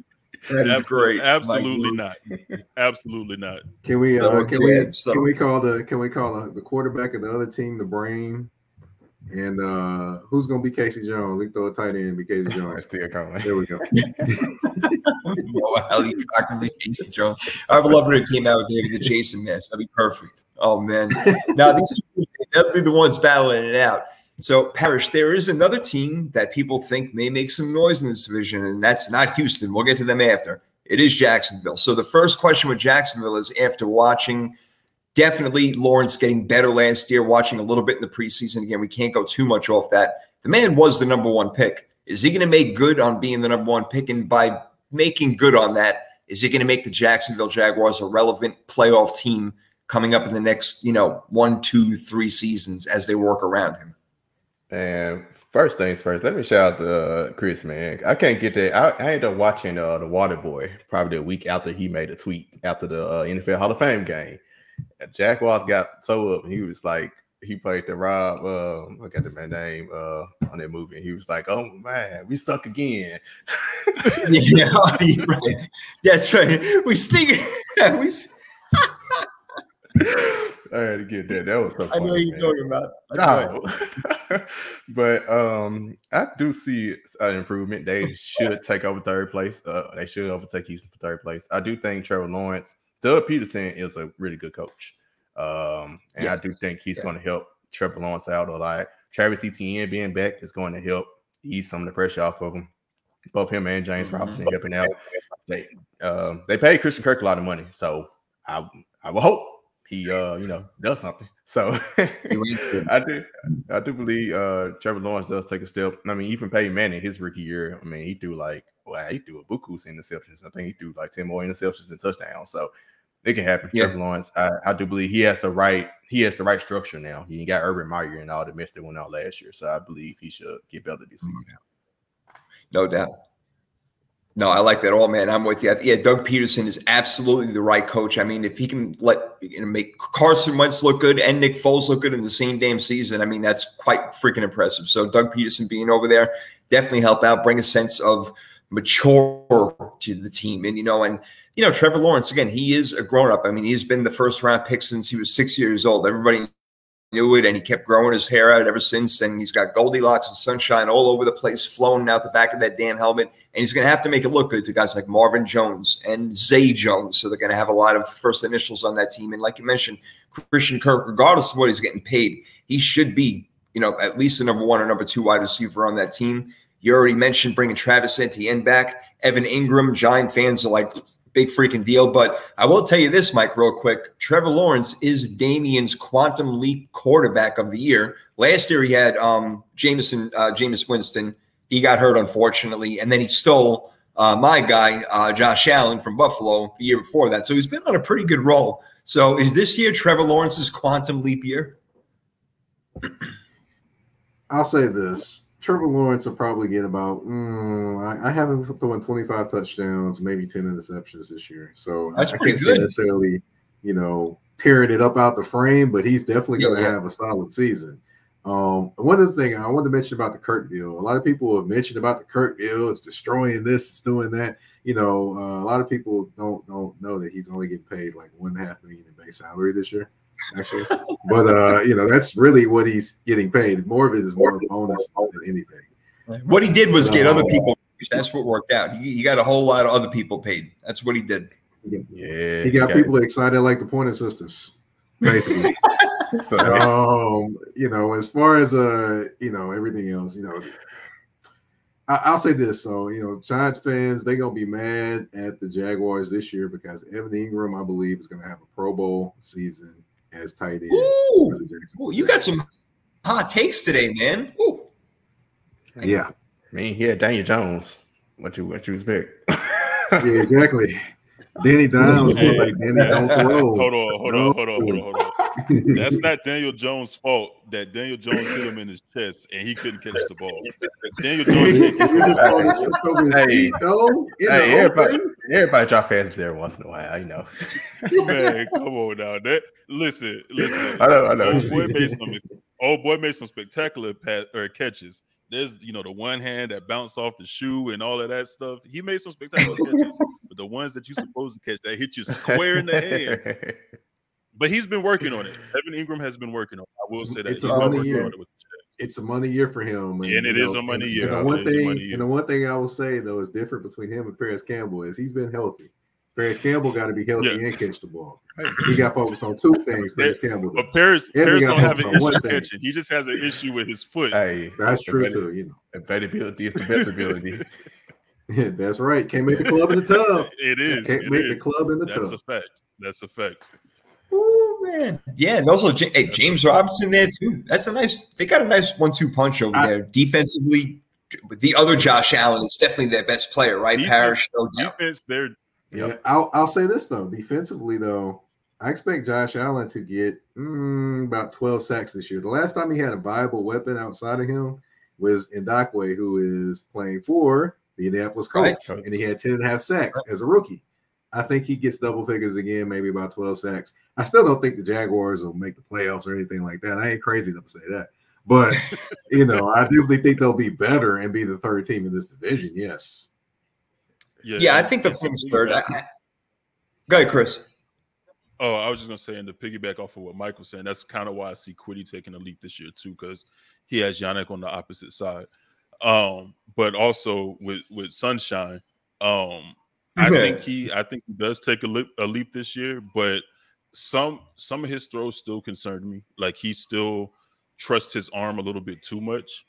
He threw a dime. Like, he threw a beautiful pass what was it, yesterday on the Yeah, sideline. the one I that think it was Marvin right Jones. over the defender's head. Yeah, that was sweet. Yeah, but you have a better defender. I think that's an interception. I mean, because it's really like right at his fingertips. I think you have a better defender out there. That's probably an interception. But like I said, it was a beautiful pass. It was a dime. It was a dime. But some of his throws are questionable, and when you have some of those throws, as far as like just depending on your arm a lot, that's when you kind of start seeing some turnovers. So we'll see. The arm bails him out a lot. So we'll see. I mean, we'll see what happens. We'll see. Right, no doubt. But I like him. I think he has a better year this year. Chris, are you saying he's gonna have a lot of those no, yes throws, basically? wait, don't. Right, there we go. Don't throw it. I mean, because when I saw that throw, I was like, oh, no, that's gonna be a pick, and I was like, oh shit. So, damn. You know, he's gonna have some of those throws. I saw him in the first game. I saw him last game. He's gonna have some of those throws. He will. But Doug Peterson should clean it out. You know, Parish, I know that we're kind of thinking in the same way. It's like he may not take a quantum leap to like another solar system or something like that, but he's going to take some steps. And look, if it's 25 touchdowns and 10 picks, that's pretty good if you can let your defense do the work. But I don't know, Parish, would you be worried about starting two rookies at linebacker? They got Devin Lloyd and Trayvon Walker. Not to say that they're bad players at all, but if that's going to be the meat of the middle of your defense, I would be a little bit worried about that. Because they lost Miles Jack. All they got is Josh Allen. Hey, they're a rebuilding team. That's what rebuilding teams do. They got to start two rookies. You're right. Ain't like they're doing much.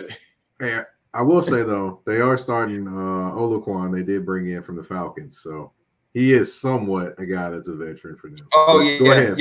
How do you say his first name? Foside? I can't even say his first name. I say Oluokun. I say Oluokun, and I call it there. I'm not trying to, you know, I will learn his name for everyone's listening. I will learn how to say his name. I don't want to disrespect him and say his name wrong. That's why I don't say it. That's why I didn't say his first name. Oh, jeez. Hey, at least you get the last name right. That's impressive enough. I can't even do that. That's pretty good. But yeah, Shaq Griffin back there now, Darius Williams. Look, we'll see what happens. So I agree. I think that I don't think they're even a 500. You can't go 500 unless you obviously tie a game. But I would say they're probably like more like an 8-9 team right now, which is a significant jump from what they were last year. What, 3-14, right? Oh, so come on. Hey, also you can't forget about Cisco back there at safety. No, not Cisco. That's right. Drew Hill. Cisco. That's right. Andre Cisco. Yep. And if you watch their defense, their defense flies around. Like they fly around. That young defense flies around for real. So yeah, they are very fast. Yep. You got a good point. You're right. They are. That helps. Athleticism makes up for a lot of, you know, early mistakes that are going to come about that they will learn throughout the rest of the year. You're right. All right, let's move it along because I know, Mikey, you got another thing going on, and it's already getting late where everybody is except for you on the West Coast. What is it? Still like freaking 12 o'clock, Chris, where you are? Jesus Christ, man. It's like almost 9 I'm hating over here. Right. It's 5:50 and still, you know, still some sunshine outside. Right. I'm hating. I just want to let you know, me in Nashville, Tennessee, I'm hating. Oh, man. All right, so let's hit up them Texans right now. We started showing a little bit of promise last year with Davis Mills and hooking up with Brandon Cooks, who seems to be their only freaking guy on the team. Talk about rebuilding. Yeah, they're rebuilding, and to me, it's really not fair on Lovie Smith. I'm glad he's got a job, don't get me wrong, but this is like one of the worst jobs, unless you're Chicago, basically, or Seattle, that you can have. But they're going to have to give him time, Mike, to build this team up and let it become his team. So a couple of questions that go on in there. Lovie Smith, do I believe he's the guy? Yeah. I mean, him and Tony Dungy, you know, will go down in history as being the first two African-American quarterbacks to take their teams to the Super Bowl. One of them had to win and happened to be Dungy's Colts with Peyton Manning. But we'll never forget Devin Hester running back that first one. That was incredible in the rain down here in Miami.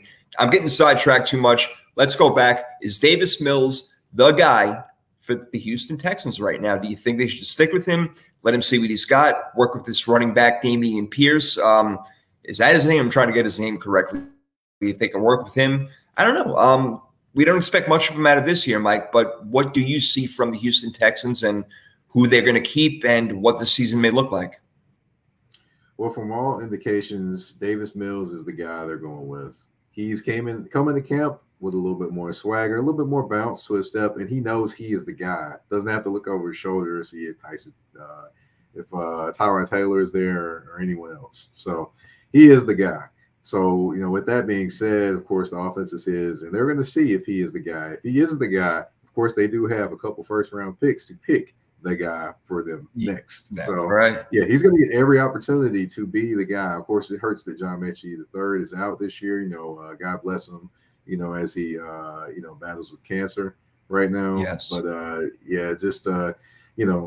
he's going to have a guys like another guy to watch out for in terms of tight ends, Brevin Jordan. Tight end out of Miami. Yeah. Definitely an athletic guy that can get down the field and make some things happen. And I expect him to do better this year. Then you have, of course, the best wide receiver in the AFC South, in my opinion. That would be Mr. Brandon Cooks. So there you go. So I think he has a couple weapons to do some things. Damon Pierce, hey, I hear all the talk about him, but I need to see it, when week 1 happens and not, week 2, 3 in the preseason. So I understand the excitement, but let's see it in the regular season first. So exactly. So they're gonna basically give him every opportunity to succeed, and they've given him a few weapons, although it may not be well-known weapons to actually work with. God bless them. Hopefully that offensive line can hold up things, and hopefully Mr. False Start can actually not false start a bunch this year. Yeah, we'll see how that works out, right? And you're right. I mean, it's mostly Brandon Cooks. I mean, their offensive line, okay, they tried to work on it a little bit, but Laramie Tunsil probably their best guy. Defensively, they went after Derek Stingley real early. I think he was the 3rd pick overall, if I'm not mistaken, going for a cornerback, which is interesting. And they're going to have 3 starters, I think, on defense. Is it 2 or 3 with Christian Harris and what's this guy's last name? Petrie or Jalen Petrie, I think it is. So, yeah, talk about rebuilding, Parish, man. They got a lot of work to do over here. So, yeah, you can't – that's the one thing I'm talking about with Lovie Smith. You cannot judge him on this season alone. It's completely and totally impossible. So give him time. Let them build through the draft, make trades if they can, and let's see what they can pull off. Yeah, hopefully they give him time because, I thought David Cutler should have got more than 1 year. But, I agree. So that's Houston for you. I think – I don't know. When I think of Davis Mills, I think he's good, but I can't help but to think of Drew Lock. You remember Drew Lock's rookie year at the end of the season? Yeah, all the hype going to the offseason, going to his second year. Then he flopped. Davis Mills kind of on the same trajectory.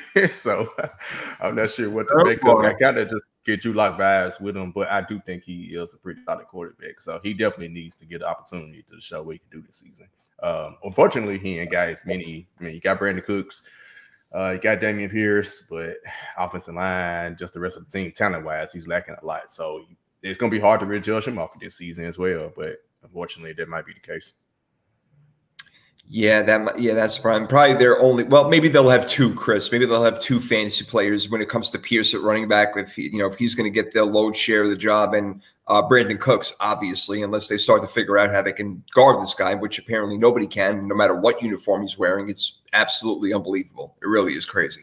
But I want to recap everything going back over here. I know that we wanted to get into Henry a little bit, Caleb Farley a little bit, and Christian Kirk's deal a little bit. I know we talked a little bit about them, but to recap the entire thing, the first thing I want to do with you guys is talk about who's the best at each position. We talked about wide receiver already. I agree with you, Mike. I think Brandon Cooks is the best wide receiver in the division. Chris, do you agree? Yeah, the only reason I would give it to him is because of longevity. That's the only reason I would say that he's the best.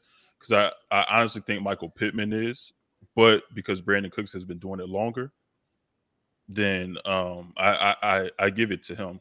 And one thing I do want to touch on too, just real quick, like Mike said, I want to see Damian Pierce week 1. I want to see him do what he did in preseason when he's going against dudes that are praying for a roster spot. I want to see if he can do that against the starters. Also, look out for Nico Collins for the Texans. Brevin Jordan, like Mike said, and that defense is another defense that's young, but that defense is fast. The Texans defense is fast. They swarm the ball as well. Now, will that translate to wins? Who knows? because once you really get out there and you have to go against more methodical offenses, you can't play as fast because you really got to think and you got to be in your position. So we'll see what happens there. But like I said, Nico Collins, Brevin Jordan, watch out for those two. I think those are going to be very viable weapons for Davis Mills this year. Very interesting. All right. So it may not just be Brandon Cooks after all. All three of us so far do agree. We know that Michael Pittman Jr. could take that mantle, Parish, but do you still think it's Brandon Cooks at this point? Yeah, I think this is I think Brandon Cooks is the best. I think this is the prove year for Michael Pittman, pretty much. To prove that he's the true number one receiver. I love Michael Pittman Jr., so I think he's pretty good. So this is his year to prove he's the best in the division with A.J. Brown gone. No doubt. Yeah, I had Michael Pittman in like 2 out of 3 of my fantasy leagues last year, and he did a pretty good job for me. It wasn't too bad. And now with a different quarterback throwing to him, and his name is Matt Ryan, I think Matt Ryan is probably the best quarterback in the AFC South. Parish, am I right about that, or would you go with someone else? Maybe a different Ryan? I think I would say he is, but I think it's closer than probably people may think. I think at this stage of his career, Ryan Tannehill is closer to Matt Ryan than the MVP Matt Ryan. But Matt Ryan's still solid. He should have a little better protection in Indy than he did in Atlanta, and he has better weapons. So I expect him to have a bounce back year this year. Yeah, he's got it, Jonathan Taylor made for him to go do this thing, Mike. I mean, he's got it ready. He's got his run game, just got to make completions and be accurate. Matt Ryan, is he the best quarterback in this division, or you going with someone else? Well, I would go with Matt Ryan, but no, I'm not even going to play like that. But yeah, I'm going to go. Matt Ryan is the best quarterback in the division. I mean, do like Ryan Tannehill in spurts, but I can't say he's better in terms of thinking the game and, controlling the offense, more than Matt Ryan at this point in his career. I can't say that. I know it sounds weird to say. This is almost like a strange thing to say, but I wish that Matt Ryan had Ryan Tannehill's athleticism. I know that's so freaking weird to say, but he would be that much better of a quarterback. I know, because Tannehill can actually run with the ball a little bit, and he's a big boy. I wouldn't want to tackle him either. But Chris, you all about it? Your new quarterback being the best in the division? Yeah. I think Matt Ryan is the best in the division, and I agree with Pete Shark that it's closer than what people think, but I think he's the best in terms of just what he can do and the team that's around him. I think Matt Ryan can do a lot more with that team. Now, as far as his athletic ability, don't sleep on Matt Ryan running the ball. Don't sleep on Look at Mike right now. Are you kidding me? Nah, but mostly like don't just one of the kids from 70s school, money in 6th grade. You been saying that all summer, man. Nah, but don't not necessarily running the ball, but like just him, the way he moves in the pocket. Like he has a good pocket presence. So like him moving up in the pocket, being able to make some throws, not necessarily running the ball, but like making some throws on the run and stuff. So like once again, if you watch some of the preseason games, he's been able to get away from defenders and make some throws. So he's not as athletic as Ryan Tannehill, but he could do a little bit now. He could do a little bit. Don't be talking about quarterback. I can tell you Mike's face for expression, man. Mike's doing everything he can to not be. Hey, Mike's funny, dog. Sorry, man. I couldn't help it, man. I couldn't help it, but I did. If I see Matt Ryan fake out the defender this year, then man, I might have to send you some money for that comment. Hey, listen, man. Y'all saw Matt Ryan. I forget who it was on the Saints, but he gave him a little and got upfield. Don't sleep on my dog, man. Yeah, that play I think got cut the next week. Yeah, right. 25-year-old can poop you out. Oh, come on. They said they don't time him with the speed watch. They time him with a sundial. I'm kidding, man. I'll stop it. You got to compensate if he's going in the right direction and everything. Oh my gosh! Just because he ain't as fast as Trey Lance, don't talk about my quarterback like that. Nah, man. Everybody can't beat Trey Lance and Lamar Jackson. He's still the best quarterback in the AFC South. He thinks the game very, very well. Nah, for sure. Fair enough. Well, the running back now that's up for debate. People weren't thinking about that this time last year, but now it's definitely up for debate when you got Jonathan Taylor and you got freaking Derrick Henry. I don't know who the best is right there, Chris. I mean, are you going to be biased, or are you taking your biased bifocals off and you're going to look at this with NFL Nah, it's not up for debate. It's not up for debate. I still think Derrick Henry is the best running back in the AFC South. But it's close. It's close. Jonathan Taylor is still up there. Like, even if you rank them running backs as far as like the top 10 in the NFL, is Derrick Henry, Jonathan Taylor, in my opinion. We have two of the best running backs in the NFL. No doubt. And so, but I give it to Derrick Henry. When you listen, Derrick Henry had 900 and something yards last year through, I think, like 8 games, and he led the league for the next 5 weeks. So I mean, there's really nothing. You can't say nothing about that. It's Derrick Henry. Like, that's real talk. That's real talk right there. Because everybody gets stuck. You know, we all get stuck in the moment. Jonathan Taylor, wow, look what he did last year. Now he's obviously the #1 fantasy guy in every damn draft that I've done, whether it's a mock draft or a real draft, Mike. So they all jumping all over Jonathan Taylor. But Derrick Henry's been doing this for more than a minute. So I would have to give him the edge, too. Yeah, I'm going Derrick Henry, and I'm going to go for a different reason. Not necessarily just because he's Derrick Henry, but because I actually have seen this man this offseason, and he is huge. And people that have covered the Titans, they're literally telling me, hey, he looks bigger than he's ever been. I'm like, are you serious? But, you know, the thing is, with Derrick Henry, though, when I actually I got to, you know, listen in on him at the podium a couple times. And the thing that's different about him this year is he seems like he's a man a little bit on a mission. He seems he sees people doubting him. He hears that. You know, the thing that people talk about with, well, players don't really hear all that's going on, and players say that. No. Players are always listening. So to me, I think that little bit of edge and motivation is going to push him to run even harder and be even more of a threat for the Tennessee Titans, which is not very good for the rest of the NFL, especially, you know, the guys that don't want to get spinned around like tops or thrown out of the club like, you know, Josh Norman and Mr. Earl Thomas. So, you know, it is what it is, you know. But, hey, we're going to see Derrick Henry do his thing, and I'm picking Derrick Henry. Yeah. No, Chris, you made that great point where he only played 14 minutes and still led the league in rushing for like the next month and a half, which was absolutely ridiculous.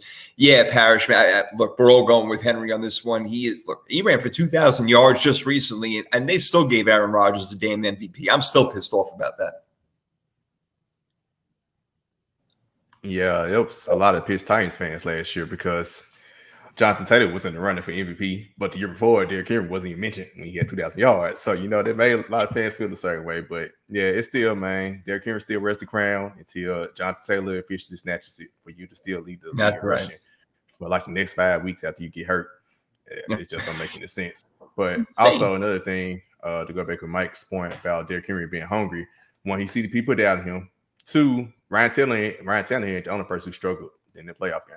Derrick Henry, now he did come out the injury, but he struggled as well, and he struggled last year against the Ravens. So both him and Ryan Tannehill have something to show in the playoffs this upcoming year. Oh, I like that. I like that. That's a hell of a good point. I like that a lot. And the other amazing thing to close that Derrick Henry real quick is the fact that he wasn't even supposed to come anywhere near back last year, and he did make it back for that first playoff game. Was he Derrick Henry? No, but the fact that he made it back is just something to show you that he's not made out of real human bones. He's got like that Wolverine shit in him, antimanium, or whatever the hell they call it, man. This guy's like bionic. It's crazy.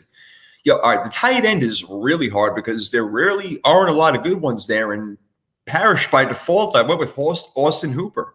There's really not much else. I didn't know who else to go to. Is there a better tight end in that division? I'm not sure. Maybe it's more. It might be a rookie, but we'll see what happens with these rookies. My guy, Jelani Woods is his name for the Colts. Then you got, of course, Chigunko for the Titans. But Evan Ingram, I don't think he would consider him the best tight end, but he might be in the running. But I would say Austin Hooper, I do expect him to get back to kind of what he was in Atlanta. I don't know how Cleveland used him. They had Baker Mayfield, the quarterback. Ryan Tannehill is building Baker Mayfield, so I expect him to be used better. And also the Titans brought on Tim Kelly.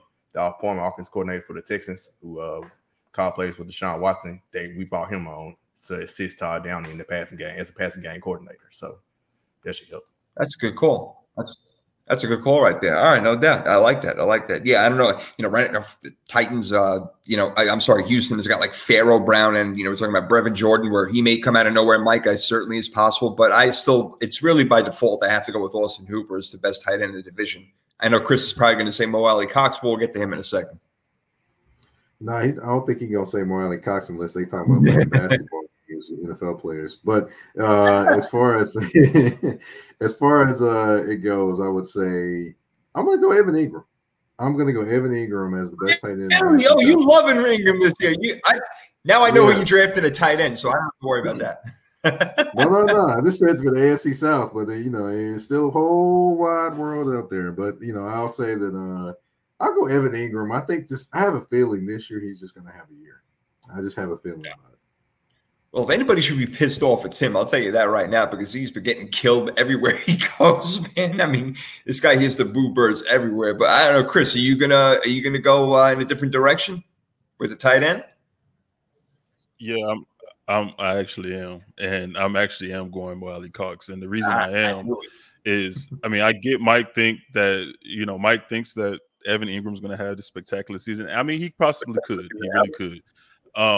But the thing with Matt Ryan as our quarterback, he's going to utilize the tight ends. That's one of the things he will utilize. One of the things that Carson Wentz didn't really utilize last year. Now, Mo did have 4 touchdowns last year, but also we had Jack Doyle. He took up some of the time as well. Austin Hooper, I'm not sold on him just because he's had some down years recently. But who knows? Austin Hooper, he's athletic. He could get back on track to what he was with Atlanta with Matt Ryan. So this is what I'm saying. Like with Mo Alley Cox and with Matt Ryan, he's going to be utilized a lot more. Jelani Woods, he's still coming around, but Jelani Woods is very athletic. People forget he was a quarterback at Oklahoma State before he got switched to tight end. And so with Jelani Woods, he's going to be used a lot differently in our offense. Don't be surprised if you see him taking some ending arounds and stuff like that in this offense. But I have to go Mo Alley Cox, man. I just think he'll have an up year with Matt Ryan. And he's going to prove why they were comfortable with moving on from Jack Doyle and just sticking with Mo. And we did draft 2 other ones. The Drew Ogletree, I think, actually would have got more snaps than Jelani Woods this year because Drew Ogletree was balling in camp and in preseason. So, but we'll see. I'm going with Mo, though. All right. I wouldn't be surprised to see them run 2 tight end systems this year with the way that they run the ball also and try to get sneaky on offense. So I'm very interested. They'll definitely be running 2 and 3 tight end sets this year. Yep. With Kylan Granson, Mo Alley Cox, and Jelani Woods. Definitely. They're trying to do a little Titans action, I see. It's a copycat league, isn't it? It's a copycat league. Well, the last category, I guess, in this whole thing is who's got the best defense. And I'll go first. I do think it's the Colts. I know that a lot of people say, no, it's probably the Titans. But no, I like the Colts this year. And if Darius Leonard can come back and be himself, he is the leader of this defense. He's incredible. I know Shaquille, I should be calling him, but Chris, you talked about Kwity Paye before, DeForest Buckner, Yannick Ngakoue, Stephon Gilmore now back there, Blackman, and we'll see if he can step up to the plate. They got a lot of good defensive players, and it all starts up front. So if they can get home, Chris, with their front 4 without blitzing too much, then I think that the Colts probably do have the best defense in this division. It ain't Jacksonville, it ain't Houston. I guess Tennessee's the only ones going to give them a run for their money. So what do you think? Yeah, everything's between the Colts and Tennessee this year. No matter what, everything is between those 2 teams. That's true. But I'm going to have to go Tennessee, just because the reason I go Tennessee is because they're in a defense that they've been in for the last few years, so they're used to running this defense. The Colts is a brand new defensive system, so it's going to take some time for them to gel and them be able to really show what they have. We added some pieces in Stephon Gilmore, Yannick Ngakoue, and stuff like that. We added to our defensive line. We have a bunch of rotational pieces to our defensive line. that really fit Gus Bradley's system. But once again, it's one of those things where it just takes some time for everybody to gel and to mesh. We still don't know who our other outside corner is going to be outside of Stephon Gilmore. We know who's locking down the slot. That's Kenny Moore. But as far as the outside, it's still between Isaiah Rodgers and Brandon Faison, or sorry if I'm butchering his last name, but it's still between those two. It's still a battle that's going on. Faison. Okay. It's like it's still a battle between those two. You said what? Like Donald Faison, man. Or Faison Love, man. Same thing. Yeah, got you. But yeah, so it's still between those two on who's going to be the outside corner. All right, so I'm hearing you. Indy's going to take a little bit of time to adjust to the new system. That makes sense in Tennessee. Mike and Parish, as you know, have been in this, and they got Jeffrey Simmons, as we talked about, one of the best defensive linemen. Bud Dupree came over from Pittsburgh a couple of years ago. Their secondary is sweet with Kevin Byard, who's one of the best back there. And now Caleb Farley's going to be playing ball. So maybe it is Tennessee, even though I'm saying Colts right now. And you have a Colt fan saying Titans. I don't know, Parish. What would you say? Yeah, I agree. I say the Titans, not that much. I think, it's almost a wash throughout, but the Titans do have the better pass rush. Also, the Titans, and Chris said the Colts might struggle in run defense. The Titans, we were number 2 in run defense, and we was 2 yards away from being number 1. Surpassing the Ravens last season. And we returned that whole front 7 that ended last season with Zach Cunningham coming over from the Texans. David Long Jr. is one of the most underrated linebackers in the NFL, and he might show out this season and become a top 10 potential candidate. Also, we paid Harold Landry, so we're back. Bud Dupree is a 4-year removed from the ACL injury on the D-line. So we got a young secondary at cornerback, but Roger McCreary, the second-round draft pick from Auburn. That's right. Raving reviews about him. So him, Caleb Farley, Christian Fulton, and Elijah Molden back there as cornerback. And we already had one of the better safety talents with Kevin Byard and Amanda Hooker. So, yeah, I would say the Titans, but the Colts are right there. I think just those little tidbits put the Titans over the top.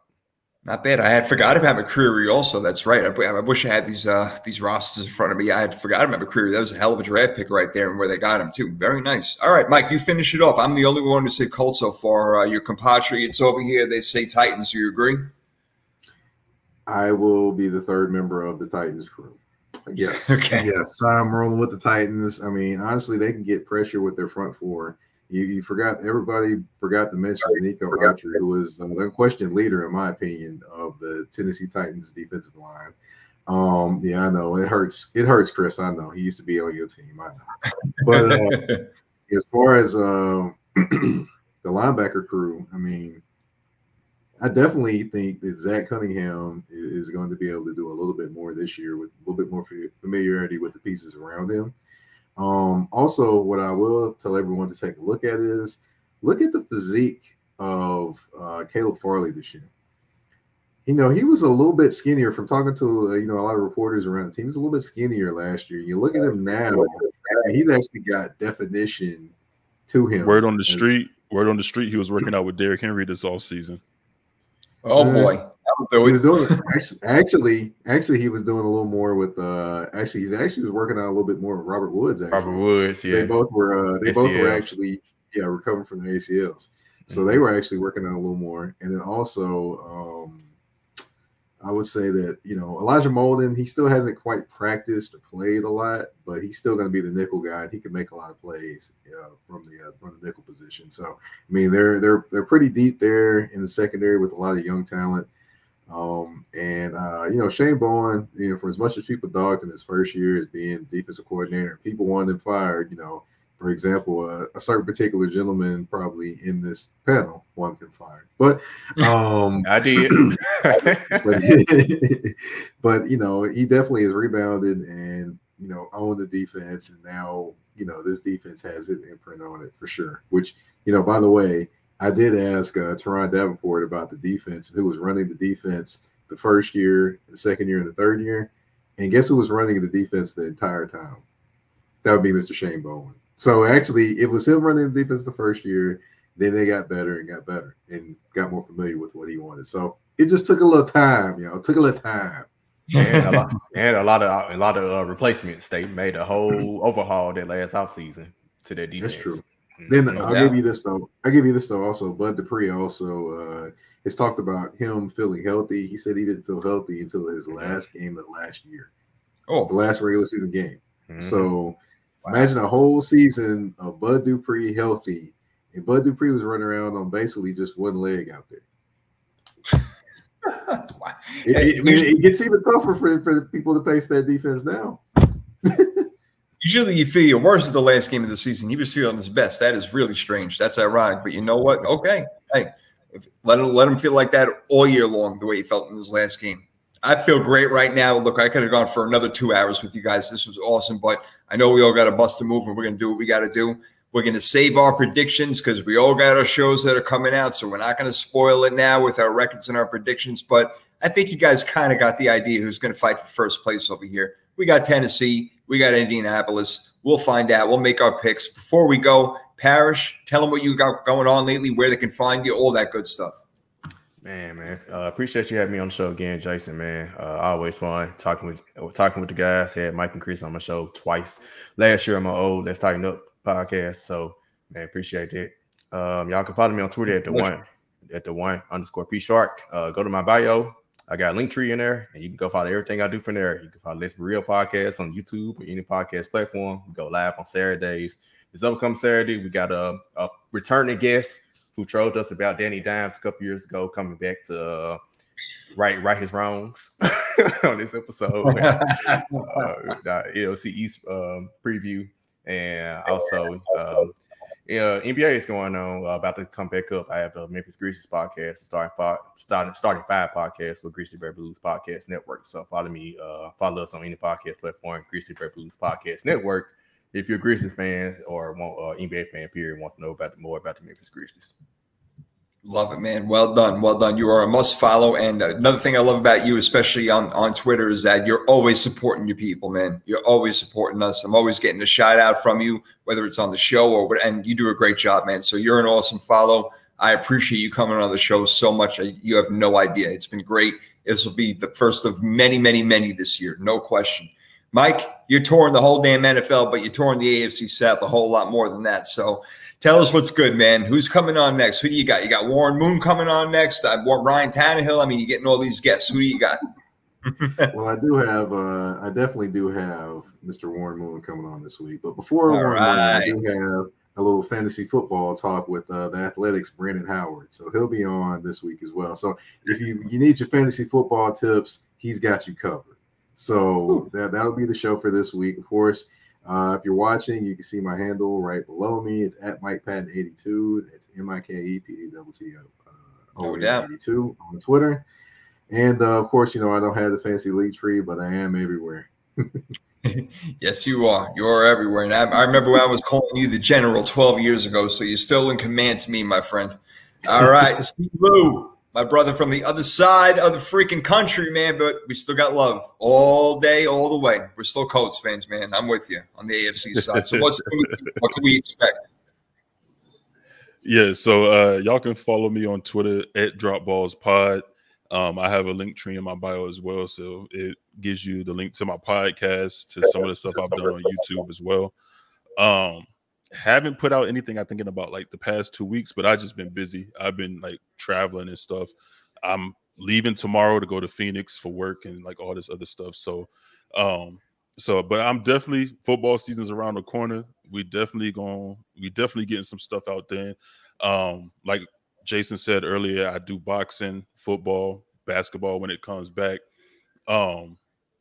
And I mean, boxing, we got a couple fights coming up. We got Earl Spence and Bud.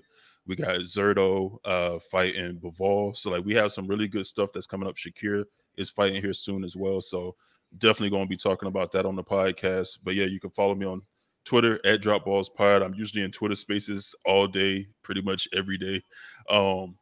And I troll on Twitter, and I can talk real sports, but I also troll on Twitter. So I mean, just be prepared. Just be prepared. We have fun though. I like to have fun, man. I like to laugh, like to, be controversial sometimes. That's what my mom tells me. So and mom knows right. There's no doubt about that. No, I love when you put out your smart cut bench. you know, I love that. I'm all over that. You do a great thing. You get people all riled up, bro. So I love it. I love it. You do. Yeah, I've noticed some people have been stealing my stuff lately too, but you know, that's cool. I'll address that on the timeline. Jeez, I love it. I love it. Oh man, I can't thank this panel enough for coming on again. My name is Dearman. I will be back live Wednesday on the 3rd and 3 podcast with my co-host Damian and Nikki, and then we're going to make our predictions and just get all crazy, freaky fantasy football draft. We have a whole lot to get to. I don't have time to go over it now. It's already getting late. It's past my bedtime, but this is the Power 32 podcast, bringing you the power every week, all 32 teams on the docket. We'll see you guys next time, whatever next time is going to be. Peace out. As the thing goes. Aren't you loving that happens? Oh yeah, the screen just went black. JoJo Black. Just like, I don't want to. I'm done.